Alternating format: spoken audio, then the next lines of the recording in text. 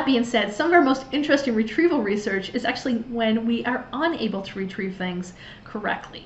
And so forgetting is the notion that either we can't retrieve it, or when we retrieve it, it looks a little bit different. And so we're going to start off by talking about some really popular memory glitches that a lot of us experience, then talk about amnesia, which tends to be a little bit more rare, and then move into interference, which is neither here nor there. It's kind of its own little interesting part. So when we talk about memory glitches, this further helps us to understand why our mind is not like a computer, why the human brain just doesn't seem to work that way. And the first one we're going to talk about is transients. You can see there's 6 here that we're going to jump into: transients, absent-mindedness, blocking, misattribution, suggestibility, emotional bias. So we're going to first start with transients. So transients is the idea that over time our memories fade away. It's the idea that we have what's known as decay, or the forgetting curve. This is totally normal, and if we don't constantly try to remember our memories, they will go. At the same time, the memories that we are constantly rethinking, or the anecdotes we constantly tell ourselves, those memories get strengthened. And so we are going to think about fewer but more clear memories as we get older. So certain things from our past will stick out more. So the forgetting curve is the idea that we begin to fade away. Then we have absent-mindedness. Now we talked about this in Unit 5 already. This is the idea that we have a saturated cognitive load. We have a heavy load on our hands. We can't possibly pay attention to everything. And it's because of this, our brain cannot encode everything it needs to, and if it never encoded it, we can't retrieve it. If you're not paying attention to where you put your keys, you're not going to be able to find your keys. And so this is what happens when we have a lot of implicit mind wandering. We are trying to do a task, but our mind is somewhere else. And so we're not doing it mindfully, and we're not able to retrieve it. Then we have blocking. Blocking is the idea that you might be in the right area, but you're not able to retrieve something. And this happens with our schematic networks. This is the idea that you are trying to recall what you need to get on groceries, and you swear it has something to do with produce, but you walk around the produce aisle forever and ever and ever, and realize when you get home it wasn't produce at all, it was toilet paper. So why does that happen? Well, this is called blocking. It's also called the tip of the tongue phenomena. You know that you know it, you just can't recall it. It happens when you know someone's name, or you know the name of a phenomena, or you know the answer, and you know that it's there in your brain. You know that you're storing that information, but for whatever reason, you went down the wrong synaptic pathway. And because you took the wrong way at a fork in the road, now you're here and you cannot retrieve the information that you know that you need to retrieve. And you say it's at the tip of your tongue because you're fully aware that you have this information. You're just not able to currently retrieve it. Number 4 is misattribution. Misattribution comes into play when you forget where you heard information or learned information, or you forget who you shared the information with. So there's a couple different ways this can work. This can work when you go to tell someone a story and they roll their eyes and say, "You've already told me that." And you didn't realize that you already shared that information with that audience.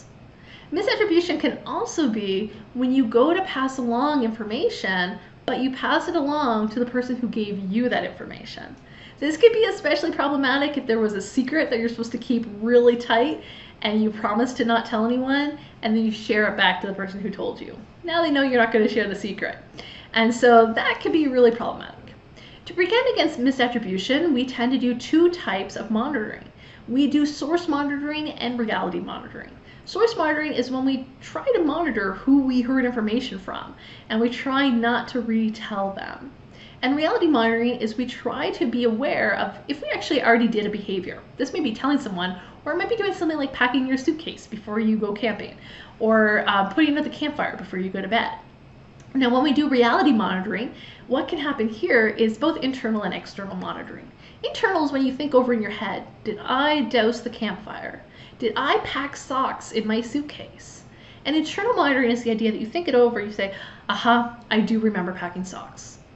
But if internal monitoring fails, then we can go to external monitoring. This is, I can't remember if I packed socks. I think I did, but maybe I'm breaking that up. Maybe I need to go check my suitcase physically. So this is when we open up our bags and we double check that we have actually done things. Or I'm actually not sure if I doused that campfire, and we leave our tent and we make sure it is fully extinguished. And so this is the idea that we are double checking because we're aware that our memories are a little bit fallible and not perfect. Now, we're not always aware our memories are not perfect, especially when it comes to suggestibility. This is the idea that we remember false information, and we stand by it, and we believe it to be true. This can happen sometimes in priming. This is when somebody says, oh, watch for the stop sign in this video. And at the end of the video, we say, oh yeah, I definitely saw the stop sign. Or if somebody says, look for the color blue, when the color blue might have been minimal, but we really pay attention to that. So that's the part we remember the most, even though that wasn't the main part. So priming is when somebody suggests something which really alters how we're going to encode things. Then we have leading questions. This is when somebody asks us a question that doesn't alter how we encoded it, but alters how we retrieve it. A very popular study done by Dr. Loftus was the idea people watched a film about two cars which collided. And after watching the film, they were asked a series of questions. And some of the questions that participants got were either how fast were the cars going when they dinged each other, when they collided in each other, or when they crashed into each other. And depending on what verb they received in their questionnaire, they had very different answers. Crashed makes it seem like we were going much more fast, versus dinged makes it seem like they were going slow. In addition, when those same participants were invited back into the lab on a second occasion, those who had been given questions with the word crashed on the first occasion remember seeing broken glass on the pavement, even though that never actually happened. We know that we can make up completely false memories. For instance, if we were to work with participants' family members and use doctored or photoshopped images of a time that their family went to the circus and they were invited to go and stand with the ringleader at the front. And we said, remember the time you went to the circus and you stood with the ringleader? The first time we tell them, we say, that never happened. But then if we keep asking them, remember the time, and we show them photos, what actually happens is they say, oh, I do remember the time. And then they add and they flourish it with their own new information. Oh, I remember we got peanuts that day and it was so good, and we got a glow-in-the-dark bracelet, and I remember seeing that, but the music of the cannons were so loud. And so this is the idea that they're starting to flourish and make up even more false memories. Now, if you recall, when you remember an event from the past, you're not actually remembering the original event.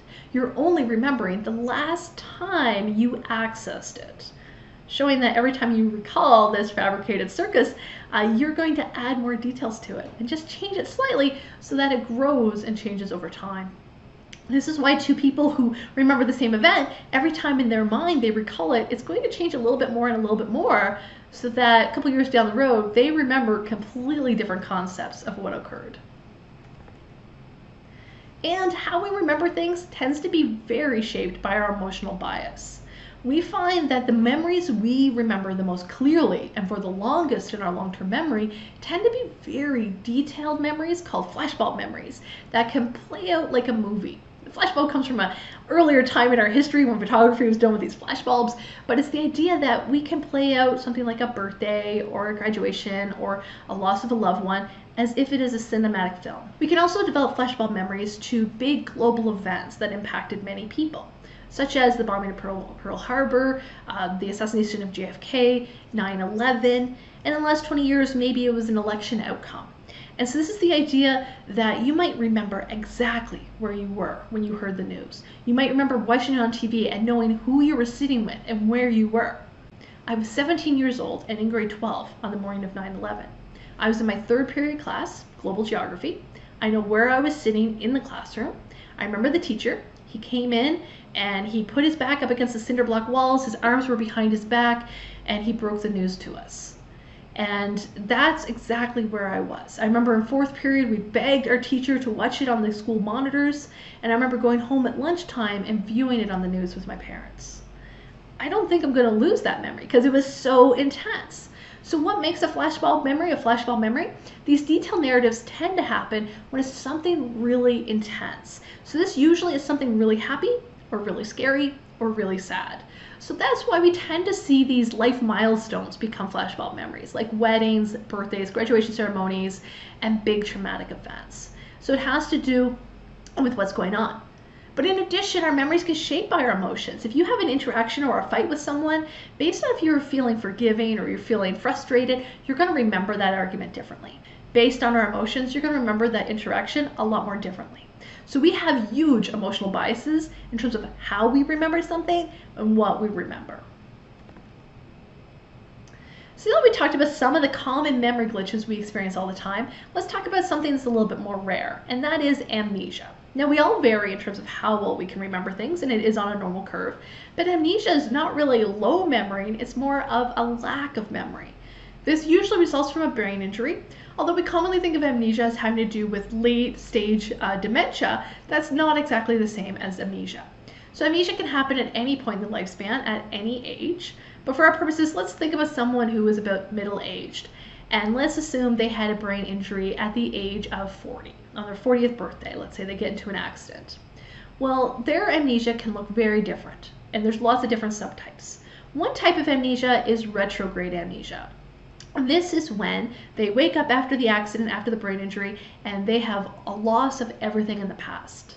They cannot remember their retrospective memories. So in retrograde amnesia, they can't remember the past. They can't remember their childhood. They can't remember old-timey music or anything that happened before.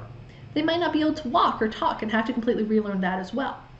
Maybe their semantic memory is okay and they just lost their retrograde episodic memories. They don't know who they are, but they can still walk and talk. It can vary if you think about the other subtypes of our memory. They might actually have their implicit memory and know how to do things, but don't really remember making those memories. They might have lost their explicit, but not their implicit memory. We could also have a person who on their 40th birthday gets into an accident, incurs a brain injury, and when they wake up, they still remember who they are, but now they have a very different type of amnesia known as anterograde amnesia. Anterograde amnesia is the idea that they know who they are up until the brain injury event, but they can't make new memories moving forward. So a year later, when they turn 41, they can still remember their whole life up to 40, but they don't know anything from the past year. And so this can be even more distressing. This is a person who can't make new memories and can't learn now. This is anyone who they met in the last year or any events that happened, they don't know. They go back to the time of the brain injury. And it has to do with how they can encode and store the new memories. Of course, you can always get a combination of both retrograde and anterograde, or you could have them completely separated. Now, the last thing we're going to discuss in this unit is the notion of interference. So we saw these pictures before. These pictures were here when we were talking about retrospective and prospective memory. If you recall, prospective memory is what is currently going on, and retrospective memory is what has happened in the past. And in addition to retrograde and anterograde amnesia, we have two final words to know. We have retroactive interference and proactive interference. So without amnesia, without anything extraordinary happening, we tend to experience retroactive interference. Retroactive interference is when our new stuff, our new bedroom, our new pet dog, our new best friend or significant other is blocking our memory of our old bedroom, our childhood dog, and our childhood best friend. In retroactive interference, what happens is you're so used to what your bedroom looks like now, you can't imagine your bedroom from when you were a childhood. And when you're petting and cuddling your dog now, the memories of your childhood pet have faded away. And when you're talking to your best friend now, you forget what it was like talking to your best friend as a child, and you don't remember anything about them or their likes or dislikes. This is very different from prospective interference. Prospective interference is the idea that we're not really able to encode and retrieve the new information because our memories of the old information is so salient. This is the idea that when you go to climb into bed, you put your hands up to go climb into your bunk bed, not realizing you no longer sleep in a bunk bed.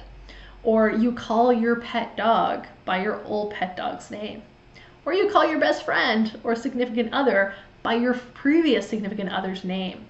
That would be prospective interference.